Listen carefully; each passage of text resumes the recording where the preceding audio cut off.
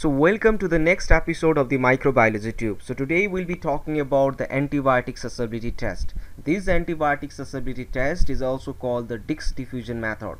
So Kirby Dix diffusion method is called the Dix diffusion method. So don't be confused between the Dix diffusion method and the Kirby Dix diffusion method.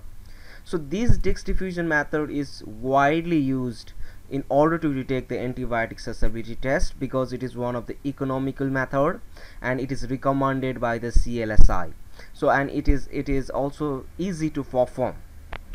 So actually we need some of the instrument in performing this test. One is the Petri plate, next is the cotton swab, the next is the antibiotic susceptibility test, and we have to prepare 0.5 McFarland standard, and the medium required is the Muller-Hinton agar and the brain heart infusion broth. So this method is also called the Kirby-Dix diffusion method. So you have been so I have written a lot of the instruments here. So one is the Petri plate. You know the functions of the Petri plate. So we pour the media in it. So actually we pour the Muller-Hinton agar in the Petri plate. Then after we need the cotton swab. We need the cotton swab in order to carpet culture the microorganisms into the Muller-Hinton agar. I will show you how we do. Then after we need the antibiotic susceptibility antibiotic Dix. So antibiotic Dix is needed to know whether the antibiotics works or not against the particular bacteria. So then after we need is the 0.5 McFarland. So 0.5 McFarland is needed in order to measure the turbidity of the microorganisms. So what actually we do is that we put the microorganisms in the brain heart infusion broth.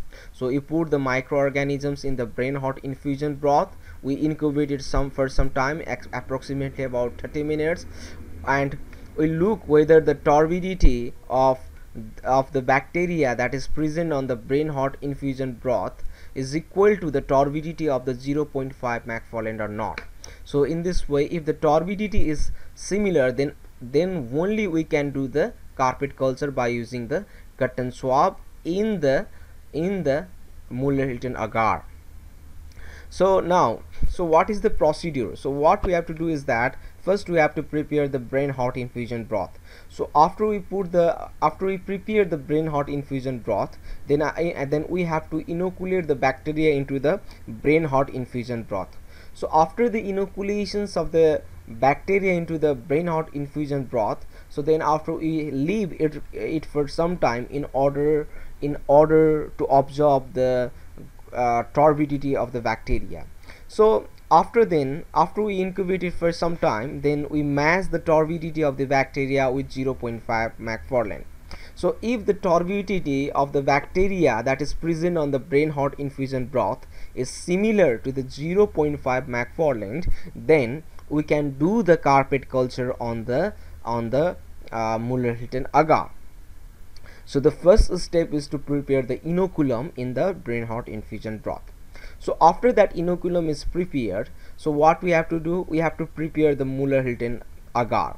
So firstly, so what we have to do is that we have to prepare the Muller-Hinton agar. So after the preparations of the inoculum, prepare the Muller-Hinton agar by sterilizing it by autoclaving. So it need not to be described. The microbiologists can understand what is the sterilization mean. So completely removal of the microorganisms by the autoclaving. So then after, put the media in the sterile Petri plate and leave it for 10 to 15 minutes to solidify. So it needs to be solidify because we have to do the carpet culture. So during the carpet culture, the pressure will be applied and the media may crack if it is not completely solidified. So complete solidification is necessary. So then after, what we have to do is that, so this is the cotton swab. So this cotton swab this cotton swab consists of the microorganisms. So what we do in this cotton swab, there is the microorganisms. The microorganisms is not from anywhere, but it is from the BHI. So suppose this is the test tube and this test tube is of the BHI. So this is of the BHI. So what you do, suppose this is the cotton swab, you dip the cotton swab in it, and then after this is your cotton swab, and you carpet culture here like this one. So like this, and again like this, and again like this. So in every part of the petri plate, the microorganisms will be distributed uniformly. So after the distributions by the microorganisms by the carpet cultures, so what you have to do is that you have to place it in the place it in it for 10 minutes, so that all these inoculums will be completely absorbed by the media. So after then what you have to do is that you have to put the antibiotic discs. So you can see there is the antibiotic discs here. So antibiotics discs, we have put the antibiotic discs here. So after this is, as this has been solidified, you put the antibiotic discs. So majorly the antibiotic discs we use is 5 antibiotics in a normal petri plate. So after we put the antibiotics, then after we incubate it for 24 hours for 37 degrees centigrade. So after the incubation for 24 hours at 37 degrees centigrade, so what we have to do is that we have to observe the zone of inhibition. So analyze whether the bacteria is sensitive or resistant to the particular antibiotics or not.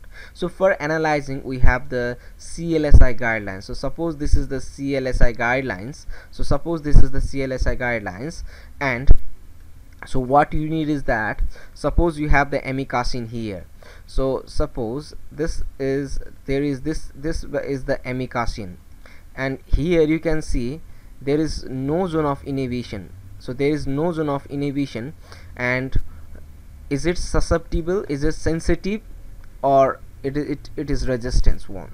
So what is that?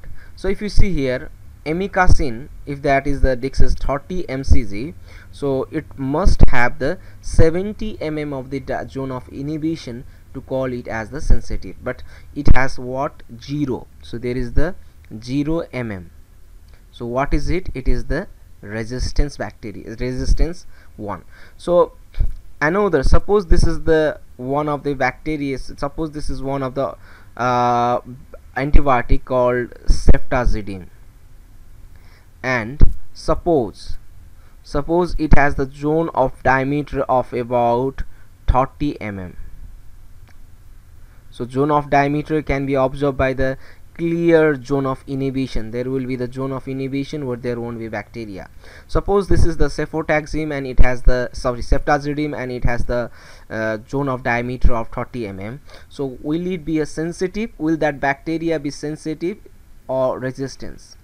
So how can we interpret? So if you see here, this is the ceftazidime and the zone of inhibition. So zone of inhibition is what? 30 mm. Our zone of inhibition is 30 mm, but to be sensitive we need only 21 mm. So to be sensitive we need only 21 mm, but we have the 30 mm. It means this 30 mm is greater than 21 mm. This means that the bacteria is sensitive to the ceftazidime. So we can use the ceftazidime for the treatment of that disease. So this is all about the antibiotic susceptibility test that is performed by the disc diffusion method.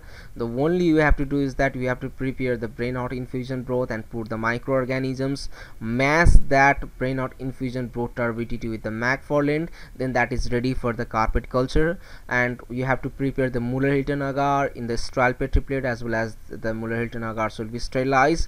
Then after what we do, after BSI turbidity match with 0.5 macfarlane, then we have to do the carpet culture. After carpet culture we have to keep the plate for the 10 minutes and we have to put the antibiotic discs. So after putting the antibiotic discs, we have to incubate it for 24 hours at 37 degrees centigrade, and we have to observe the zone of inhibition. So, and after observing the zone of inhibition, we have to compare that zone of inhibitions with the standard chart, that is the CLSI guidelines, and determine whether the bacteria is sensitive, resistant, or intermediate or not. So thank you for watching my video. If you really like the video, please don't forget to like the video, share it, and subscribe the channel. Thank you.